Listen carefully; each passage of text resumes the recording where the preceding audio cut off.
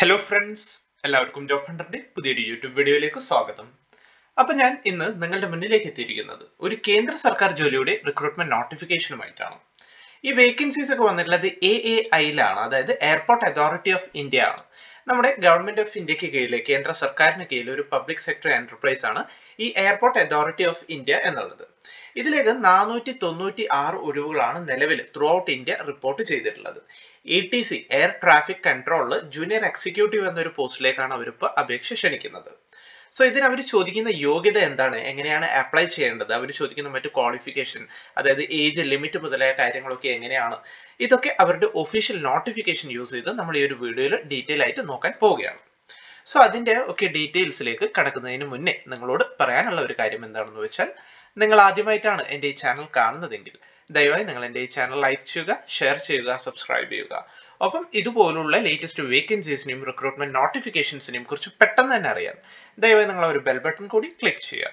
അപ്പോൾ നമുക്ക് ഈ ഒരു റിക്രൂട്ട്മെന്റ് കൂടുതൽ ഡീറ്റെയിൽസിലേക്ക് കടക്കാം.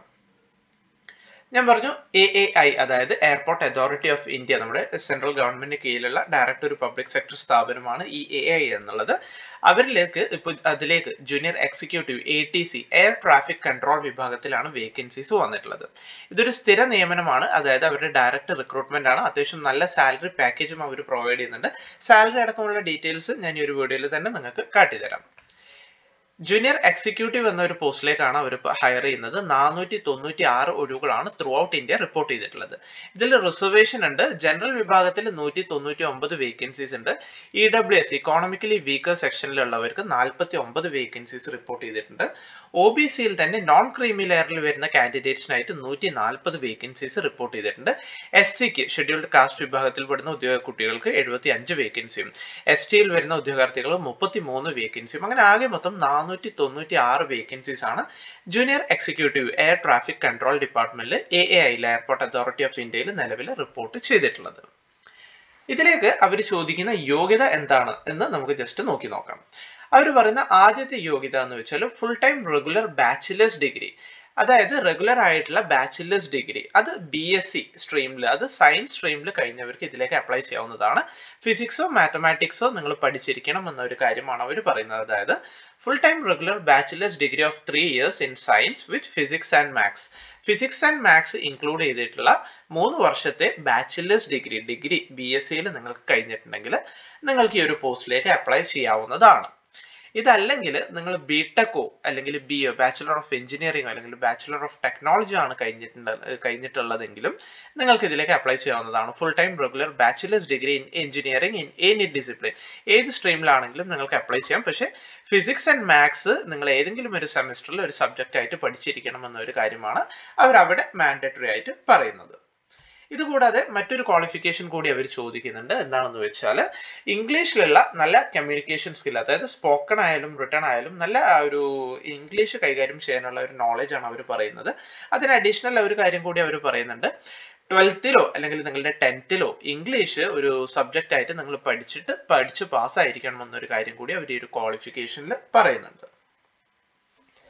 ഇനി ഇതിന്റെ മറ്റു ക്വാളിഫിക്കേഷൻ നോക്കുകയാണെങ്കിൽ ഏജ് ലിമിറ്റ് ആണ് പറയുന്നത്.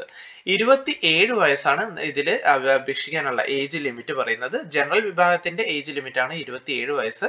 ഇതിൽ നിങ്ങളുടെ ഏജ് കണക്കാക്കുന്ന തീയതി എന്ന് വെച്ചാൽ 30/11/2023 അടിസ്ഥാനപ്പെടുത്തിയാണ് നിങ്ങളുടെ ഏജ് കണക്കാക്കുന്നത്. ഇനി നിങ്ങൾ സംവരണ വിഭാഗത്തിൽപ്പെട്ട, അതായത് OBC നോൺ ക്രീമി ലെയറിൽ പെടുന്ന കാൻഡിഡേറ്റ്സ് ഒക്കെ ആണെങ്കിൽ 3 വർഷം വരെ നിങ്ങൾക്ക് അവിടെ ഏജ് റിലാക്സേഷൻ വരുന്നുണ്ട്. അതായത് 30 വയസ്സിന്റെ ഉള്ളിൽ വരുന്ന കാൻഡിഡേറ്റ്സിന് ഇതിലേക്ക്, അതായത് OBC നോൺ ക്രീമി ലെയർ ആണെങ്കിൽ 30 വയസ്സിനുള്ളിൽ വരുന്ന കാൻഡിഡേറ്റ്സിന് ഇതിലേക്ക് അപ്ലൈ ചെയ്യാവുന്നതാണ്. ഇനി നിങ്ങൾ ഷെഡ്യൂൾഡ് കാസ്റ്റോ ഷെഡ്യൂൾഡ് ട്രൈബിൽ ആ ഒരു വിഭാഗത്തിൽ പെടുന്ന ആ ഒരു റിസർവേഷനിൽ വരുന്ന ഉദ്യോഗാർത്ഥി ആണെങ്കിൽ 5 വർഷം വരെ നിങ്ങൾക്ക് അവിടെ ഏജ് റിലാക്സേഷൻ അവൈലബിൾ ആണ് എന്നൊരു കാര്യം കൂടി നിങ്ങളിവിടെ മനസ്സിലാക്കുക. പിന്നെ പേഴ്സൺ വിത്ത് ബെഞ്ച്മാർക്ക് ഡിസബിലിറ്റി, ശാരീരികമായിട്ട് എന്തെങ്കിലും വൈകല്യമൊക്കെ അനുഭവപ്പെടുന്ന ഉദ്യോഗാർത്ഥികളാണെങ്കിൽ, അത് സർട്ടിഫൈഡ് ആണെങ്കിൽ നിങ്ങൾക്ക് 10 വർഷം വരെയും അവിടെ ഏജ് റിലാക്സേഷൻ അവിടെ ഗവൺമെന്റ് ആ ഒരു നോട്ടിഫിക്കേഷന്റെ ഭാഗമായിട്ട് അവർ കൊടുത്തിട്ടുണ്ട്. ഇനി ഇതിലേക്ക് അപ്ലൈ ചെയ്യേണ്ടത് ഓൺലൈൻ വഴിയാണ്. 1/11/2023 തൊട്ടിട്ട് നിങ്ങൾക്ക് ഇതിലേക്ക് അപ്ലൈ ചെയ്യാവുന്നതാണ്. ഇപ്പോൾ അവരുടെ ഒഫീഷ്യൽ വെബ്സൈറ്റ് ഈ കാണുന്നതാണ് അവരുടെ ഒഫീഷ്യൽ വെബ്സൈറ്റ് വരുന്നത്. നിങ്ങൾ അപ്ലൈ ചെയ്യേണ്ട ഒരു ഏരിയ ഇതാണ്. നിലവിൽ നിങ്ങളിപ്പോൾ കയറി നോക്കിയാൽ നിങ്ങൾക്ക് അപ്ലൈ ചെയ്യാനുള്ള ലിങ്കോ കാര്യങ്ങളോ ഒന്നും കാണില്ല. കാരണം എന്താണെന്ന് വെച്ചാൽ 1/11/2023 തൊട്ടിട്ട് നിങ്ങൾക്ക് ഇതിലേക്ക് ഓൺലൈൻ അപ്ലൈ ചെയ്യാൻ പറ്റും എന്നൊരു കാര്യം കൂടി നിങ്ങളിവിടെ മനസ്സിലാക്കണം. ഇതിന്റെ ഓൺലൈൻ അപേക്ഷ സ്വീകരിക്കുന്ന ലാസ്റ്റ് ഡേറ്റ് വരുന്നത് 30/11/2023 ആണ്. ഇവരുടെ ഒഫീഷ്യൽ വെബ്സൈറ്റ് വരുന്നത് www.aai.aero എന്നാണ്. ഒഫീഷ്യൽ വെബ്സൈറ്റിൽ എത്തേണ്ട ലിങ്ക് ഞാൻ വീഡിയോയുടെ ഡിസ്ക്രിപ്ഷനിൽ കൊടുക്കാം. ഇതാണ് അവരുടെ വെബ്സൈറ്റ്. വേണ്ടവർക്ക് ഇത് നോട്ട് ചെയ്ത് ഈ ഒരു വെബ്സൈറ്റ് വഴി നിങ്ങൾക്ക് അപ്ലൈ ചെയ്യാവുന്നതാണ്. ഇനി ഇതിന്റെ salary scale junior executive group ബിയിൽ വരുന്ന ഒരു ജോലിയാണ്. E1 ലെവലാണ് വരുന്നത്.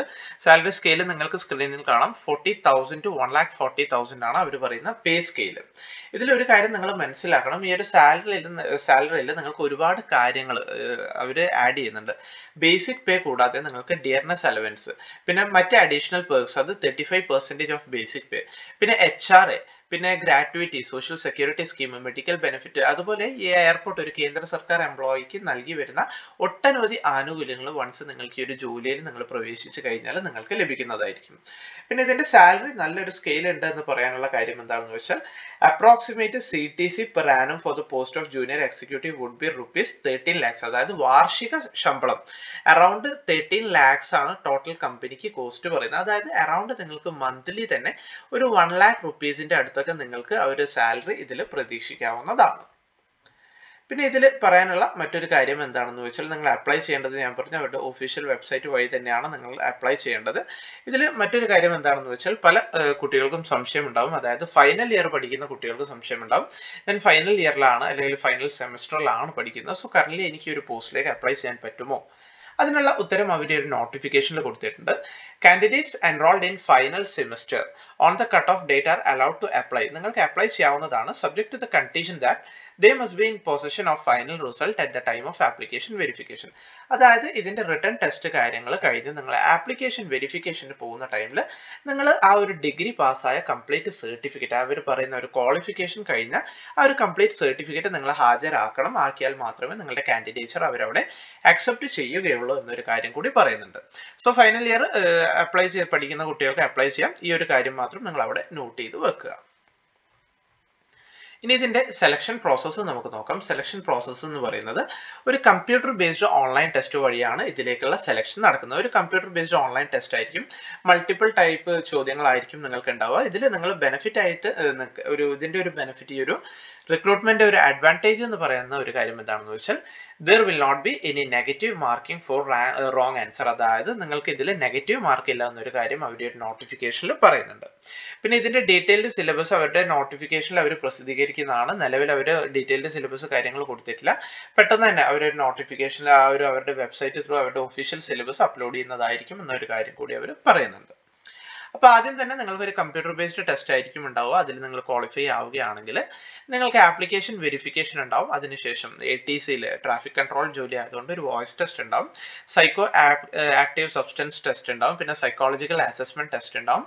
മെഡിക്കൽ ടെസ്റ്റ് ഉണ്ടാവും. അതിനുശേഷം ഒരു ബാക്ക്ഗ്രൗണ്ട് വെരിഫിക്കേഷൻ ഉണ്ടാവും. ഈ സ്റ്റേജസ് ഒക്കെ കഴിഞ്ഞാണ് നിങ്ങൾ ഇതിലേക്ക് നിയമിക്കപ്പെടുന്നത്. സോ ഇത്രയും സ്റ്റേജ് ഉണ്ടാവും. മെയിനായിട്ട് നിങ്ങൾ ആ ഒരു കമ്പ്യൂട്ടർ ബേസ്ഡ് ടെസ്റ്റ് ഫോക്കസ് ചെയ്യുക. ബാക്കിയൊക്കെ നോർമൽ കാര്യങ്ങളാണ്. നിങ്ങളുടെ വോയിസ് ടെസ്റ്റ് കാര്യങ്ങളൊക്കെയാണ് ഇതിൽ മെയിനായിട്ട് വരുന്ന മറ്റ് സെലക്ഷൻ ക്രൈറ്റീരിയകളിൽ വരുന്നത്. പിന്നെ ഇതിലേക്ക് അപ്ലൈ ചെയ്യേണ്ടത് ഞാൻ പറഞ്ഞു ഒഫീഷ്യൽ വെബ്സൈറ്റ് വഴി തന്നെയാണ് വരുന്നത്.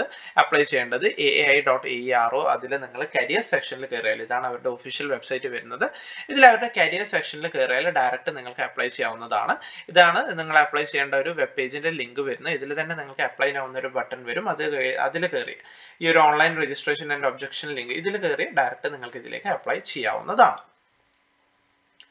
പിന്നെ ഇതിൽ അപ്ലൈ ചെയ്യുന്ന ടൈമിൽ നിങ്ങൾ ഫോട്ടോഗ്രാഫ്, സിഗ്നേച്ചർ ഒക്കെ അപ്ലോഡ് ചെയ്ത് കൊടുക്കേണ്ട സർട്ടൻ ഫോർമാറ്റ്സ് ഉണ്ട്.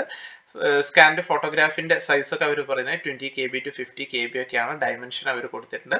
സിഗ്നേച്ചർ 10 KB to 20 KB ഉള്ളിലാണ് പറയുന്നത്. 140x60 പിക്സൽ ആണ് പറയുന്നത്. സോ ഈ ഒരു നിശ്ചിത ഒരു ഡയമെൻഷനിൽ നിങ്ങൾ ഫോട്ടോഗ്രാഫും സിഗ്നേച്ചറും സ്കാൻ ചെയ്ത് കൊണ്ടുപോയാൽ നിങ്ങൾക്ക് അപ്ലൈ ചെയ്യുന്ന ടൈമിൽ കുറച്ചും കൂടി ഈസിയർ ആയിരിക്കും. പിന്നെ ഇതിലേക്ക് അപ്ലൈ ചെയ്യുന്ന ടൈമിൽ ചെറിയൊരു അപേക്ഷ ഫീസ് അവർ വാങ്ങുന്നുണ്ട്. 1000 rupees ചെറുതെന്ന് പറയാൻ പറ്റില്ല, 1000 rupees ആണ് ആപ്ലിക്കേഷൻ ഫീസ് വരുന്നത്, ഇൻക്ലൂസീവ് ഓഫ് GST ആണ്. അത് നിങ്ങൾക്ക് ഓൺലൈനായിട്ട് പേ ചെയ്യാവുന്നതാണ്. SCO, STO, PWD കാൻഡിഡേറ്റ്സോ അല്ലെങ്കിൽ ഈ ഒരു AIക്ക് കീഴിൽ അപ്രന്റീസ്ഷിപ്പ് ട്രെയിനിങ് കംപ്ലീറ്റ് ചെയ്ത കാൻഡിഡേറ്റ്സോ അതുപോലെ തന്നെ ഫീമെയിൽ കാൻഡിഡേറ്റ്സ് ഒക്കെ ആണെങ്കിൽ നിങ്ങൾക്ക് ഫ്രീ ഓഫ് കോസ്റ്റ് ഫീ കാര്യങ്ങളൊന്നും പേ ചെയ്യാതെ തന്നെ വളരെ സിമ്പിൾ ആയിട്ട് നിങ്ങൾക്ക് ഇതിലേക്ക് അപ്ലൈ ചെയ്യാൻ സാധിക്കും എന്നൊരു കാര്യം കൂടി നിങ്ങൾ ഇതിലേക്ക് മനസ്സിലാക്കുക. സോ നല്ലൊരു അവസരമാണ്, ഒരു കേന്ദ്ര സർക്കാർ ജോലിയാണ്, AAIയുടെ ഡയറക്റ്റ് റിക്രൂട്ട്മെന്റ് ആണ്, എയർപോർട്ട് അതോറിറ്റി ഓഫ് ഇന്ത്യയുടെ ഡയറക്റ്റ് റിക്രൂട്ട്മെന്റ് ആണ്. സോ അപേക്ഷിക്കാൻ ആഗ്രഹിക്കുന്ന ഉദ്യോഗാർത്ഥികൾ മാക്സിമം പെട്ടെന്ന് തന്നെ അപ്ലൈ ചെയ്യുക. വൺസ് ആ ഒരു 1/11 ആ ഒരു ഡേറ്റ് ആയാലും അവർ പറഞ്ഞ ആ ഒരു ഡേറ്റ് ആയാലും നിങ്ങൾക്ക് ഇതിൽ, അതായത് 1/11/2023 തൊട്ട് ഇവരുടെ ഒഫീഷ്യൽ വെബ്സൈറ്റ് വഴി നിങ്ങൾക്ക് ഇതിലേക്ക് അപ്ലൈ ചെയ്യാവുന്നതാണ്. സോ നല്ലൊരു അവസരമാണ്. പിന്നെ പറയാനുള്ള മറ്റൊരു ഇമ്പോർട്ടൻറ്റ് കാര്യം എന്താണെന്ന് വെച്ചാൽ ഈ എയർപോർട്ട് റിക്രൂട്ട്മെന്റ് പേരിലൊക്കെ ഒരുപാട് ഫ്രോഡ് അലേർട്സ് കാര്യങ്ങൾ വരുന്നുണ്ട്. അതായത് നിശ്ചിത എമൗണ്ട് കാര്യങ്ങളൊക്കെ നിങ്ങളോട് ചോദിച്ചു വരുന്നുണ്ട് മുതലായ കുറെ കാര്യങ്ങൾ നമ്മൾ പണ്ട് തൊട്ടേ കേട്ടു വരുന്ന ഒരു കാര്യമാണ്. ഇതിൽ നിങ്ങൾ മനസ്സിലാക്കേണ്ട ഒരു കാര്യം എന്താണെന്ന് വെച്ചാൽ ഇത് AAIയുടെ ഡയറക്റ്റ് റിക്രൂട്ട്മെന്റ് ആണ്. കംപ്ലീറ്റ് മെറിറ്റ് അടിസ്ഥാനത്തിലായിരിക്കും നിങ്ങളുടെ സെലക്ഷൻ നടക്കുക. സോ ഇതിനായിട്ട് നിങ്ങൾ ഒരു അഡീഷണൽ എമൗണ്ടോ ഒരു പറയുന്ന ആപ്ലിക്കേഷൻ ഫീ അല്ലാതെ മറ്റ് ഫീസോ കാര്യങ്ങളോ അല്ലെങ്കിൽ ആരെങ്കിലും നിങ്ങളെ ബന്ധപ്പെടുകയോ അങ്ങനെ ചെയ്താൽ നിങ്ങൾ എമൗണ്ട് കാര്യങ്ങളൊന്നും അയച്ചു കൊടുക്കേണ്ട ആവശ്യമില്ല. കംപ്ലീറ്റ് നിങ്ങൾ എക്സാമിന് ഫോക്കസ് ചെയ്യുക, നല്ല മാർക്ക് സ്കോർ ചെയ്യുക, അങ്ങനെ ആയിരിക്കും ഇതിന്റെ സെലക്ഷൻ വരുന്നത്. കംപ്ലീറ്റ് മെറിറ്റ് ലിസ്റ്റിനെ അടിസ്ഥാനപ്പെടുത്തിയിട്ടായിരിക്കും ഇതിന്റെ സെലക്ഷൻ വരുന്നത്. സോ നല്ലൊരു അവസരമാണ്. നിങ്ങളുടെ ഫ്രണ്ട്സോ റിലേറ്റീവ്സോ ആരെങ്കിലും, ഇനി നിങ്ങളാണെങ്കിൽ തന്നെ ഒരു എയർപോർട്ട് ജോലിയൊക്കെ ആഗ്രഹിക്കുന്നെങ്കിൽ, നല്ലൊരു കേന്ദ്ര സർക്കാർ ജോലി നല്ലൊരു സാലറിയിൽ നിങ്ങൾ ആഗ്രഹിക്കുന്നുവെങ്കിൽ നല്ലൊരു അവസരമാണ്. അപ്ലൈ ചെയ്യുക, നല്ല രീതിയിൽ പ്രിപ്പയർ ചെയ്യുക. സോ ഈ ഒരു ഇൻഫർമേഷൻ, ഈ ഒരു വേക്കൻസി അത് നിങ്ങളിലേക്ക് എത്തിക്കാൻ വേണ്ടിയാണ് ഞാൻ ഈ ഒരു വീഡിയോ ചെയ്തത്. വീഡിയോ നിങ്ങൾക്ക് എല്ലാവർക്കും ഇഷ്ടമായി എന്ന് കരുതുന്നു. വീഡിയോ ഇഷ്ടമായെങ്കിൽ ദയവായി നിങ്ങൾ വീഡിയോ ലൈക്ക് ചെയ്യുക, ഷെയർ ചെയ്യുക, സബ്സ്ക്രൈബ് ചെയ്യുക. അപ്പോൾ പുതിയൊരു വീഡിയോയിൽ കാണുന്നത് വരെ എല്ലാവർക്കും താങ്ക് യു.